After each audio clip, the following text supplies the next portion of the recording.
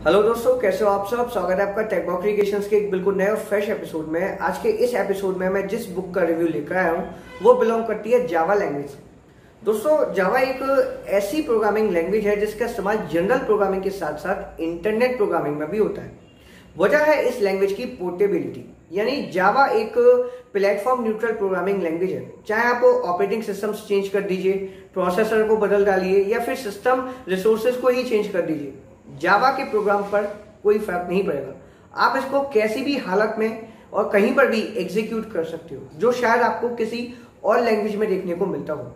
जावा इसके साथ साथ ऑब्जेक्ट ओरिएंटेड प्रोग्रामिंग भी है, यानी कि इसमें जो कुछ भी है उसको एज एन ऑब्जेक्ट ट्रीट किया जाता है। हालांकि C++ भी ऑब्जेक्ट ओरिएंटेड प्रोग्रामिंग है, लेकिन एक फुली ऑब्जेक्ट ओरिएंटेड प्रोग्रामिंग जावा है। तो दोस्तों, आज की इस वीडियो में जिस बुक का रिव्यू मैं लेकर आया हूं वो है मैकग्रो-हिल पब्लिकेशंस की प्रोग्रामिंग विद जावा बाय ई बालागुरुसामी। दोस्तों, ये इस बुक का 6th एडिशन है और MRP है इस बुक की 550। अगर ये वीडियो देखने के बाद आपको बुक यूजफुल लगे तो आप इस बुक को बाय कर सकते हो डिस्काउंटेड प्राइस पर। आपको डिस्क्रिप्शन में बाय लिंक मिल जाएगी। टोटल 19 चैप्टर्स इस बुक में कवर किए गए हैं। आज की इस वीडियो में मैं आपको बताऊंगा कि क्या इस बुक के थ्रू आपके फंडामेंटल कंसेप्ट डेवलप हो सकते हैं जावा प्रोग्रामिंग के, और भी रिलेटेड सवालों के जवाब आपको इस वीडियो में इस बुक से मिलने वाले हैं। इसलिए वीडियो को पूरा देखिएगा और चैनल पर अगर आप नए हो तो चैनल को सब्सक्राइब कर लीजिए ताकि ऐसी वीडियोस आपको आगे भी मिलती रहें। तो चलिए वीडियो को शुरू करते हैं।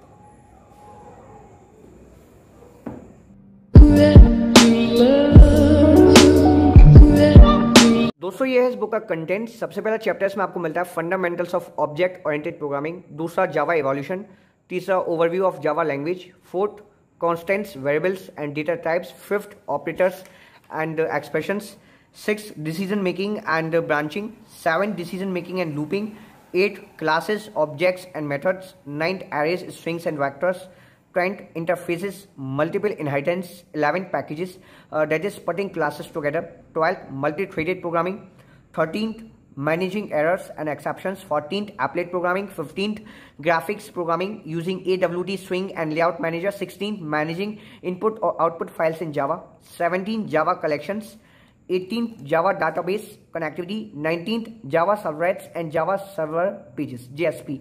ये नया चैप्टर इंक्लूड किया गया है इस एडिशन में।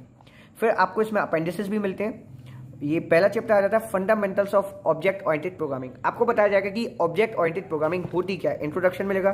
फिर ऑब्जेक्ट ओरिएंटेड पैराडिग्म के बारे में आपको बताया जाएगा। कुछ बेसिक कंसेप्ट जो OOP से रिलेटेड है वो आपको बताए जाएंगे, जैसे कि ऑब्जेक्ट्स क्या होते हैं, क्लासेस क्या होती हैं, डेटा एब्स्ट्रैक्शन एंड इनकैप्सुलेशन। फिर उसके बाद inheritance, polymorphism, compile time and run time mechanisms, dynamic binding. तो बेसिक से टॉपिक आपको मिलेंगे फुली एक्सप्लेन किए हुए, और काफ़ी ज़्यादा अच्छी थ्योरी है। अगर आप एक बिगिनर हो तब भी आपको काफ़ी इजी वे में ये सब चीज़ें समझ में आ जाएंगी। फिर उसके बाद आपको मिलेगी समरी, जो मेन चीज़ें हैं, बहुत ज़्यादा मेन चीज़ें वही आपको बताई जाएंगी। फिर रिव्यू क्वेश्चंस मिलेंगे, जैसे कि अगर आप किसी एग्जाम की प्रिपरेशन कर रहे हो, जैसे BCA के अकेडमिक एग्जाम्स की या फिर दो एक O लेवल या A लेवल एग्जाम्स की, तो उन सभी एग्जाम्स के लिए क्वेश्चंस कारगर साबित हो सकते हैं। दूसरा चैप्टर है इसमें जावा इवोल्यूशन। इसमें आपको बताया जाएगा कि जावा इवॉल्व कैसे हुई, जावा की हिस्ट्री, साथ साथ जावा के फीचर्स, कि जावा और प्रोग्रामिंग लैंग्वेजेस के कंपैरिजन में अलग क्यों है। एक तो ये ऑब्जेक्ट ओरिएंटेड है, रोबस्ट एंड सिक्योर है, डिस्ट्रीब्यूटेड है, और कुछ लैंग्वेजेस कंपाइल्ड होती हैं तो कुछ इंटरप्रेटेड होती हैं। ये दोनों हैं और काफ़ी ईजी वे में आप इसको सीख सकते हो। हाई परफॉर्मेंस लैंग्वेज है, मल्टी थ्रेडेड और इंटरेक्टिव है, और भी काफ़ी सारे फीचर्स आपको इसमें पता चलेंगे। फिर आपको बताया जाएगा थर्ड टॉपिक में इस चैप्टर के कि जावा C और C++ से कैसे डिफर करती है, डिफरेंस आपको बताया जाएगा। फिर ये fourth topic Java and internet, fifth Java and world wide web. तो बीच बीच में आपको फिगर्स भी मिलते हैं जिससे कि आप इजी वे में समझ सको कंसेप्ट को।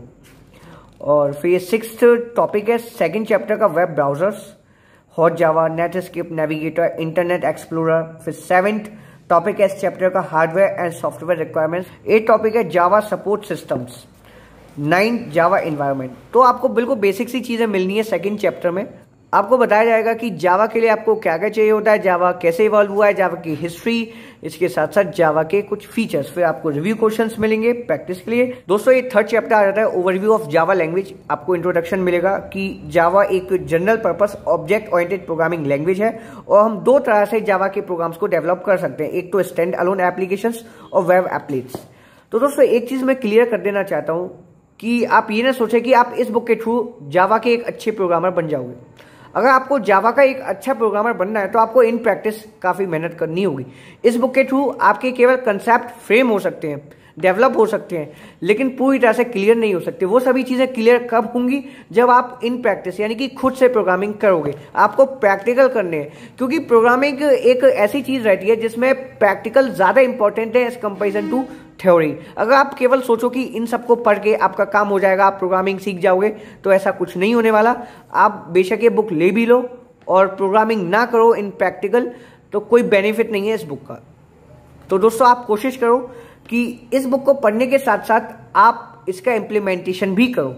इस बुक में आपको इंपॉर्टेंट प्रोग्राम्स भी मिलते हैं, जैसे कि ये प्रोग्राम 3.7 है, aggregation example, shopping cart has products implemented with vectors. आपको फुल कोडिंग मिलेगी, आप क्या टाइप कर सकते हो, फिर आपको खुद आउटपुट देखना है। तो दोस्तों एक यही चीज मैं सजेस्ट करना चाहूंगा कि अगर आपके पास कंप्यूटर लैपटॉप नहीं है तो आप इस बुक को ना लें, कोई फायदा नहीं है पढ़ने से। बेशक आप जान जाओगे इसके बारे में, लेकिन अगर आप इसको इम्प्लीमेंट नहीं करोगे तो आपको प्रोग्रामिंग नहीं आएगी, चाहे वो कोई भी लैंग्वेज क्यों ना हो, चाहे वो जावा हो, पाइथन हो, C++ हो, सी हो, या फिर कोई सी भी प्रोग्रामिंग लैंग्वेज हो। जब तक अगर आप उसका इम्प्लीमेंटेशन नहीं करोगे तब तक उसको पढ़ने का कोई बेनिफिट नहीं है। ये फोर्थ चैप्टर है, constants, variables and data types. Overall अगर मैं बात करूं इस बुक के कंटेंट की, तो कंटेंट इस बुक का काफी अच्छा है, आपको काफी कुछ सिखा देगी ये बुक। अगर आप एक बिगिनर हो, आपने अभी लैंग्वेज को सीखना शुरू किया है, और अगर आप C और C++ में अच्छी कमांड रखते हो, आपने C और C++ सीख रखी है, तो इसके शुरुआती चैप्टर्स तो आपको बहुत आसान लगेंगे और आप क्विकली आगे बढ़ते चले जाओगे। हालांकि आप ये ना सोचें कि इस बुक के थ्रू आपका कंप्लीट कोर्स हो जाएगा जावा में। ये केवल एक रेफरेंस मटेरियल है, आपको एडवांस होने के लिए जावा में खुद से प्रैक्टिस करनी होगी, नई नई चीजें खुद से खोजनी होंगी, डिस्कवर करनी होंगी। और बाकी ये बुक आपके फंडामेंटल कंसेप्ट को डेवलप करने के लिए इनफ है। तो बुक काफी अच्छी है, इसमें आपको एक्सरसाइज भी मिलती है जिससे आप प्रैक्टिस कर सकते हो। ये डिबगिंग एक्सरसाइजेस प्रैक्टिस आप कहाँ पे कर सकते हो, कंप्यूटर या लैपटॉप में। आप ये ना सोचो कि नोटबुक को लेकर उस पर इनके सॉल्यूशंस लिख देना, तो उसका कोई बेनिफिट नहीं है। आप इसको रन करने की कोशिश करो, आप खुद से कोडिंग करो। और सबसे मेन चीज याद आती है कि जब तक आप प्रैक्टिकली यूज नहीं करोगे जावा प्रोग्रामिंग का, तब तक आपको ये नहीं आएगी। चाहे आप किताब पढ़ लो, यूट्यूब पे वीडियोस देख लो, कोई बेनिफिट नहीं होने वाला। तो दोस्तों बुक तो काफ़ी अच्छी है, बुक के थ्रू आपको काफ़ी हेल्प मिल सकती है अगर आप इच्छुक हैं जावा को सीखने के लिए। और ये एग्जाम मॉडल क्वेश्चंस मिलते हैं आपको, तो काफ़ी एग्जाम्स में क्वेश्चंस आते हैं जावा प्रोग्रामिंग के, तो उन सभी एग्जाम्स के लिए बुक यूजफुल हो सकती है। अगर आप डिप्लोमा इन इंजीनियरिंग कर रहे हो कंप्यूटर साइंस से, तब भी ये बुक आपके लिए काफ़ी ज़्यादा यूजफुल हो सकती है। तो दोस्तों फिलहाल वीडियो में इतना ही। अगर वीडियो इन्फॉर्मेटिव लगे तो एक लाइक कर दीजिएगा, चैनल को सब्सक्राइब कर दीजिएगा, ताकि ऐसी वीडियोस आपको आगे भी मिलती रहें।